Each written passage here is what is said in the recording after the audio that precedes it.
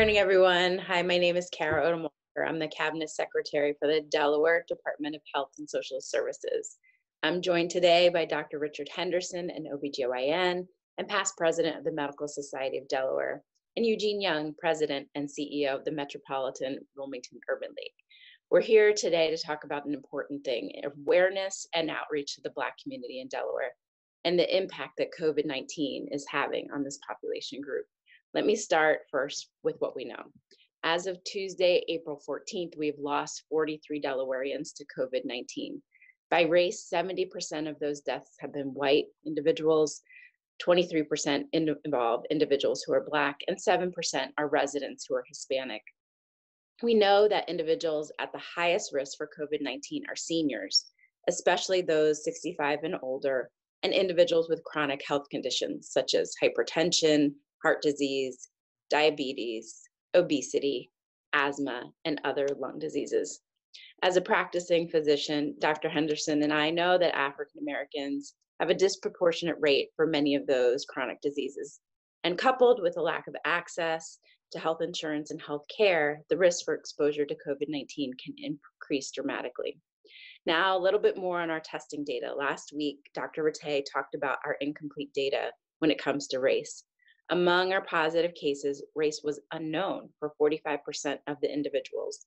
For 55% of the cases we do know the race for, about 44% are Black, 43% are white, and 13% are listed as other. We have a lot more work to do.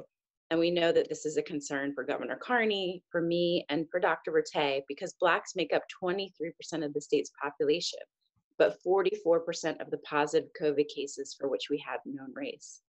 The race and ethnicity data is submitted by a healthcare provider on the lab requisition form when someone is tested.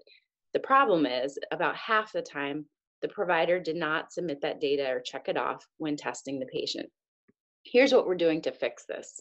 Dr. Rattay signed an emergency order last week requiring health providers to submit this information going forward. In addition, in order to fill in the missing data, our Division of Public Health has put in an agreement with the Delaware Health Information Network to help record the missing data. The DIN will then search its existing medical records for these patients and give us back records with complete race and ethnicity information. We will then add the missing records back to give us a more complete picture of the impact by race. But we have a lot more work to do to connect the dots, and as soon as we have a more complete picture, you have my word that we will share it with you and all Delawareans. We know that people of color face increased health risks due to economic, social circumstances, and other factors like implicit racial bias in healthcare. Nationally, we also know they're more likely to work in the service industry or be low-wage workers than white people, which increases their exposure and puts them at a higher risk for contracting COVID-19. People of color are also more likely to live in locations and housing situations that put them at increased risk of infection, because we know the virus spreads more quickly in densely populated urban settings and in high occupancy living arrangements. So we have a lot more work to do. But first, I have to thank Lieutenant Governor Bethany Hall-Long, who was asked by Governor Carney to lead outreach to Black communities, which includes harnessing the efforts of DHSS, the Department of Labor, and many other state agencies, including ours. Second, I thank organizations like the Urban League, Delta Sigma Theta of Delaware Incorporated, IMAC Network Delaware, the first state chapter of the National Medical Association, and the Divine Nine, just among a few, who are raising issues around data, testing availability, unemployment compensation, and equitable access to distance learning. As state government, we will continue to work to address those issues, and we will listen and act. What we ask of people who are tuning in is to share this critical health information. Lives are at risk. Our families are at risk. We know what we do today and tomorrow affects our grandparents, our mothers, our fathers, our children, and everyone else we love. We all need to act as if we already have COVID-19. So for more information, please go to delaware.gov/coronavirus for information about how to access testing, or call Delaware 211. In fact, you can actually use Delaware 211 to call whether you have a medical or a social need, things like food, transportation, and other services. So now I'm going to turn to my esteemed panelists. I'm really excited to do this virtually. We'll do our best to work through some questions and have dialogue. First, we'll hear from Dr. Richard Henderson, an OBGYN and former president of the Medical Society of Delaware. Thank you, Dr. Odom Walker. As you stated, what we know so far is that everyone's at risk for getting COVID-19, but there are some that are at much higher risk.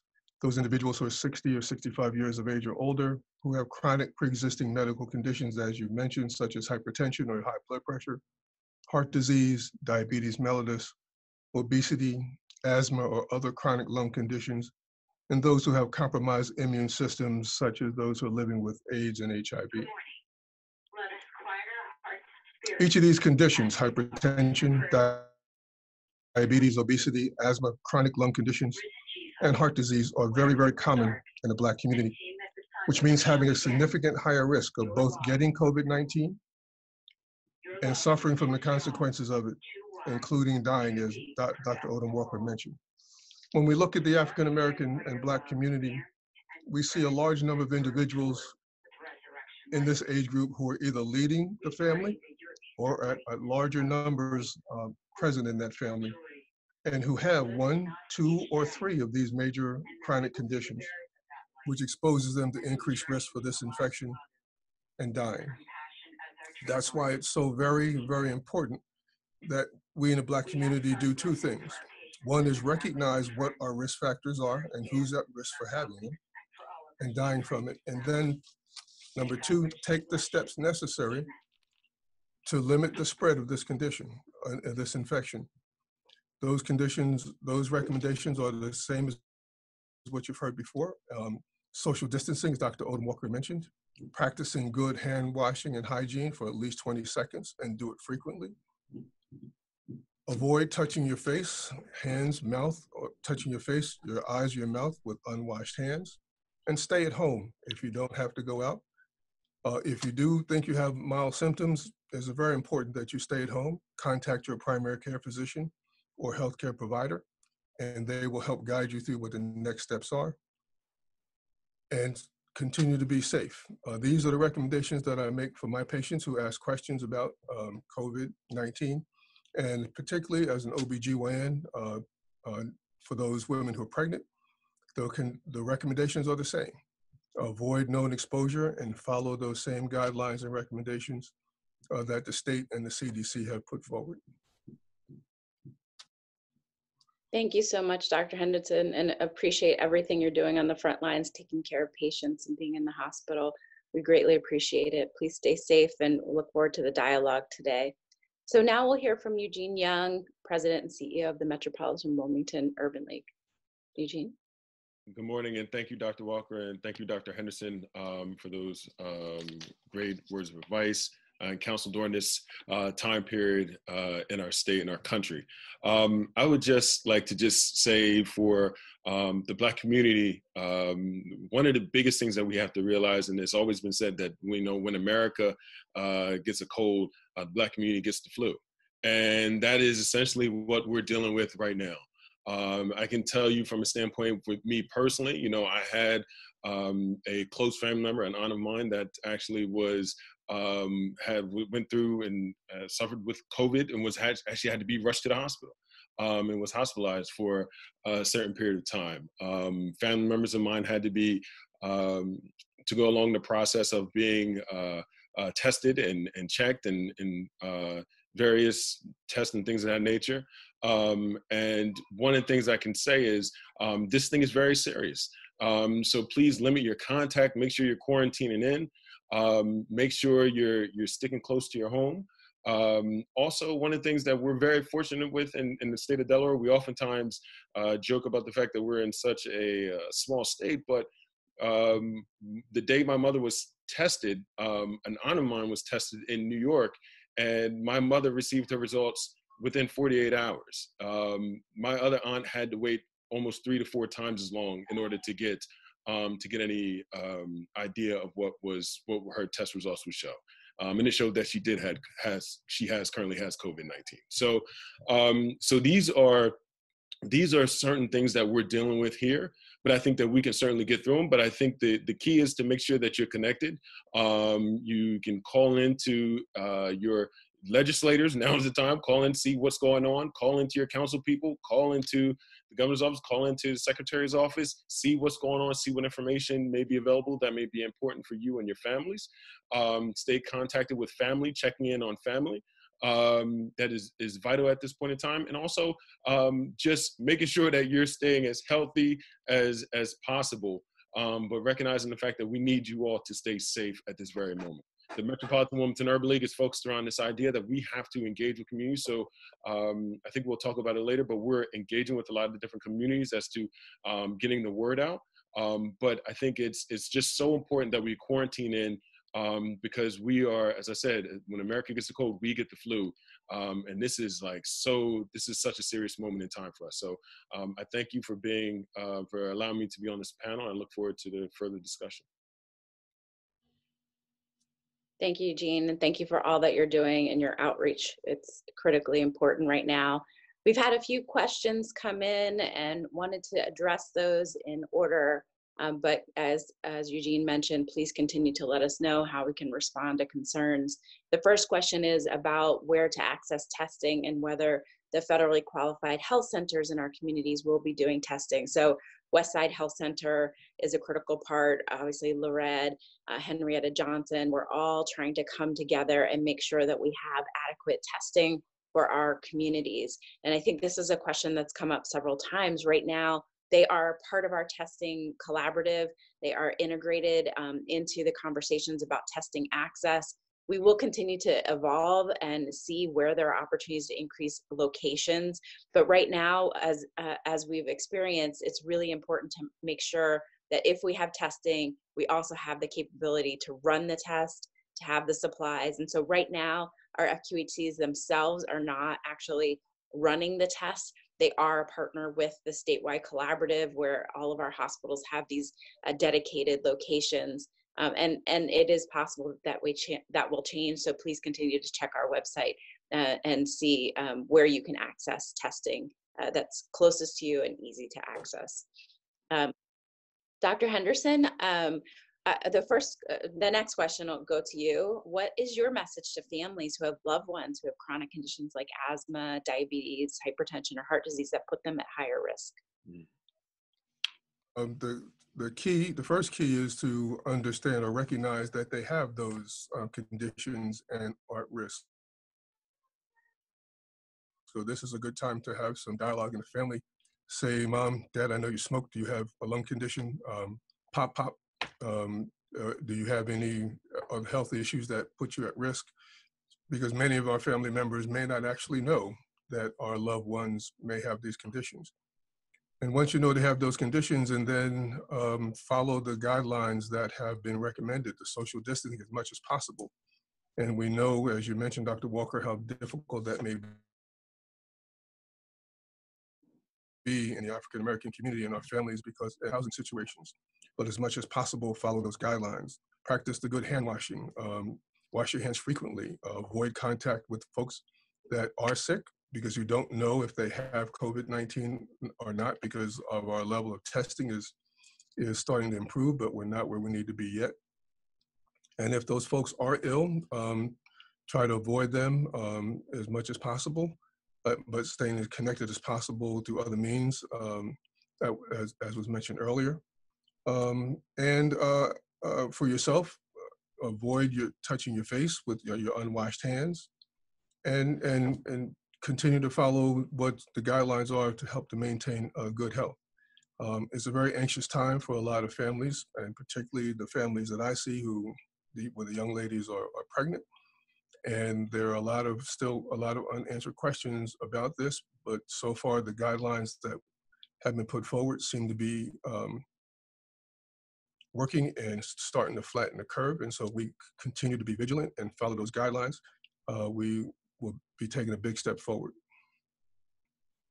Thank you, Dr. Henderson. Eugene, could you talk about specific outreach to low income and minority communities in our state? Sure, that is a great question. So one of the things that we're focusing on, I just actually getting off a call about this. We're doing everything from reaching out to people using social media and other ways of, television, so on and so forth. But one of the things that we're really focusing in on is this idea that we need to meet people where they are. So actually the previous call, one of the things that we're implementing is door knockers, having people being able to go out to specific communities, not actually engage with people, but just put a door knocker on the door, which gives vital information about what's going on, what potential assessments are coming to their communities, what resources are coming. I know I spoke with a couple different offices, and they're saying that there's more supplies that are coming. They're trying to figure out how can we disseminate them. So being able to say, here's supplies that are coming in, or here's opportunities to get an assessment. And so being able to hand that out through door knockers, working with local community groups, actually finding people who have loud mouths or big voices in their community so they can get the word out. I think that one of the beauty about the Black community is that we're very close, especially being in a state like Delaware where it's less than 1 million people, so we're already close anyway. But this allows for us, this idea of closeness allows for us to connect with one another, let each other know, check in on one another, say, here's opportunities that can help you, your family, the community for which you're in, because we're going to need to lean on one another during this tough time period. Thank you. So true. We definitely need to lean on each other. I have a question about reporting cases and deaths by zip code or census tract by race and ethnicity. I would say that DHSS is committed to making sure that we have information out that is accurate and useful and actionable. And that's why we've worked really hard to make sure we have information out about the number of positive cases by zip code. So you'll see on our website the maps that are changing from a light color of red to darker shades as more and more cases. So you can see in your community where the high numbers of cases are and where we have virtual hotspots. We also want to do that increasingly with information about the deaths and by race ethnicity. But right now, as I mentioned at the beginning, we don't have great race ethnicity data. We only have data for about half. And I would say that as someone who's looked at this information, it's also really important for us to caveat it, because someone checking a box on a lab form isn't exactly the same as asking someone what race and ethnicity do you associate yourself with. And sometimes people miscategorize, right? They just assume, oh, check the box white, or check the box Latino, or check the box, whatever. I think that's really important. And for the Black community, we know that that's a critical thing, is making sure that people are able to self-identify. So we won't have perfect data because of that challenge, but we will have better data in the coming weeks. We're working really hard to connect the dots with the Delaware Health Information Network to get access to information with the hospitals, helping us get better information to link to the lab reports. And once we have that, we will put it out. So appreciate. We may not be able to do it by census tract. Those are almost neighborhood level indicators. And once you get teeny tiny, we don't want to release too much private information that this one person on the block is positive if they haven't given us permission to do so. And so that's a careful dance that we have to figure out, but we do want to be able to release it as we have more confidence in our information, and as it's a large enough number to not disclose someone's information in a privacy situation, and make sure we're protecting what they would like released. So we'll keep having that dialogue. Please keep checking back, and we'll put it out when we have it. The next question is about the risk factors that we know exist about low-income communities and being more at risk because of environmental factors that are often in our neighborhoods based on where we work, where we live, what puts you at risk for things like asthma and lung disease and other things. Is that becoming a challenge with COVID-19? I don't know, Eugene or Dr. Henderson, if you want to take a stab at that one. I'll just jump in real quick. I'm sure Dr. Henderson is going to have way more to say than I do. A lot of vital information, but I would say absolutely. One of the things that we see in areas, like if you go to areas within the city of Wilmington, such as South Bridge, where you see industrial plant right next door to homes. You go to other areas up and down the state. You know, I think it was Minkledale. There's other communities that are dealing with this, that increases levels of asthma, not being able to get fresh produce or proper have a healthy diet, not being connected to supermarkets. A lot of these things impact. It doubles and triples the effect of what's going on right now in what we're seeing. So oftentimes, as Dr. Henderson said earlier, many of those people within our community with diabetes, hypertension, issues with their blood pressure, they're more at risk, and it is prevalent within our community. And so I think, as Dr. Henderson said, we need to connect with more individuals. We need to connect, reach out to people, make sure people are also reaching out to their doctors. With my aunt, one of the main things was that we pressed her to make sure she reached out to her primary care physician. And it was her physician that said, you need to go to the hospital ASAP. And so please make sure that you're reaching out to these individuals so that they can help you along in this troubling and chaotic times that we live in, and be able to make sure you're able to get the assessments and tests you need. Yeah. So I think that's very well said. Recognizing the importance of the other social determinants of health that were mentioned are critical, because that's the environment that a lot of our citizens currently live and reside in. And so being able to recognize how those factors contribute to the health or the lack of health is very important.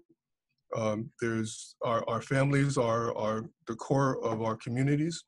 And so being able to stay connected with them, as Mr. Young just mentioned, is critically important. And this, as I mentioned earlier, this is a good time for us to begin to explore what our family histories are, know what our risk factors are, and begin to take the steps to try to address some of those issues, because this is just one isolated incident in time.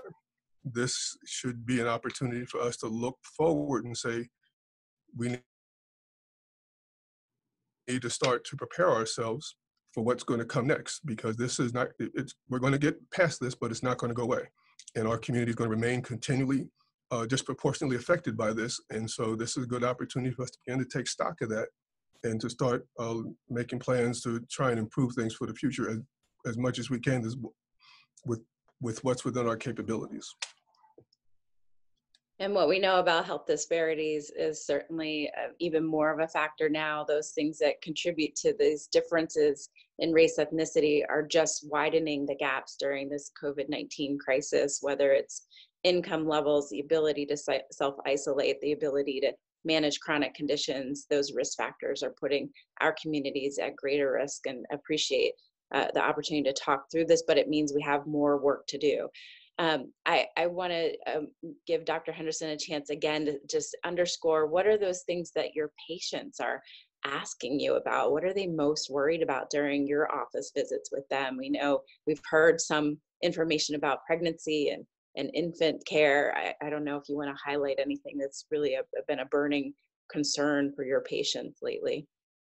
The burning concern or question is, I'm pregnant, does that increase my risk? At this time, the data does not suggest that, but there are normal changes that occur in the body during pregnancy. Pregnancy has been considered a time when the immune system is compromised. Compromised is probably not the best word for it. It is certainly altered. Women who are pregnant have the same risk for infections as women who are non-pregnant in the non-pregnant population, but when they do get an infection, because of those changes that occur during pregnancy, the effects may be a little bit more severe. And so one of the big questions is, am I at increased risk? And how would I know if I've been exposed? And will it affect my baby? All those are questions that we're working towards to get the answers for at the moment. For women who are pregnant, most of the obstetricians are now discussing with those women what to expect when they come to the hospital, because procedures have dramatically changed because of the infection rate, as to how many people can be with them during the time we're in labor, where they're looking to have as much family support as possible. And the hospital policies have changed. Those are things to talk about with your obstetrician or your midwife, or whoever your providing your obstetric care is.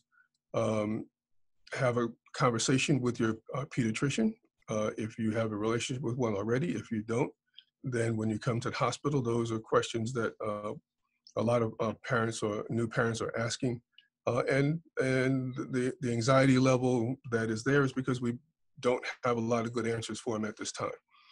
And so following the recommendations, and I keep coming back to that are out there now, is the best that we can do for the moment. And they seem to be having a positive effect in flattening the curve, which means reducing the number of people who may be exposed and or have the condition serious enough that they have to be admitted to a hospital. And so in general, we recommend that you try to remain as healthy as possible, and of course, avoid any known exposures. But as you said, Dr. Odom Walker, any of us may have it and not know it. And so we behave as if everybody has it, and we continue to practice those safe practices. That's a big step forward. Thank you, Dr. Henderson. Eugene, we have just a minute left. I don't know if you want to offer any concluding remarks before we conclude today. I would just say, stay vigilant, stay strong, make sure you're quarantined in, check up on your family members. This is going to be, for me and for the Black community, this is going to be a long slug. And I think that we need to be prepared. But also after this time, we need to make sure that we're at the front line, making sure that these issues do not put us even further behind once things, our economy, our state get back to where they need to be, that we make sure that we're fully engaged in advocating and talking about these issues that impact our community directly. So I thank you all for the work you're doing. Thank all the doctors, the nurses out there. Christiana Care just saved, make sure my aunt was good. I'm thankful for everyone, everything everyone is doing, and I just wish you all the best. And let's just stay fortified in this journey. Thank you to you both. I want to also thank Sarah Harrison for helping us connect the dots and outreach to the community. And for those of you who are working on this day in, day out, we need all of you right now. We need you to go and check in with seniors and make sure that they have access to groceries, that they can stay safe, that we can make sure we're pulling together at this time. We will get through this, but it does take all of us addressing the needs in our community. And the rebuilding will need all of us as well, to making sure that those economic factors are not widening those disparities even further. So we will continue to put out information. Please do continue to reach out if you have concerns and needs. We continue to put updated statistics out and information about where to get tested, how to get access to care. And certainly if you have questions about providing services or need help, reach out. 211 is a great resource as well. So thank you so much for joining me, both Dr. Henderson and Eugene, and thank you for all that you're doing. Thank you. Thank you, Dr. Odom Walker.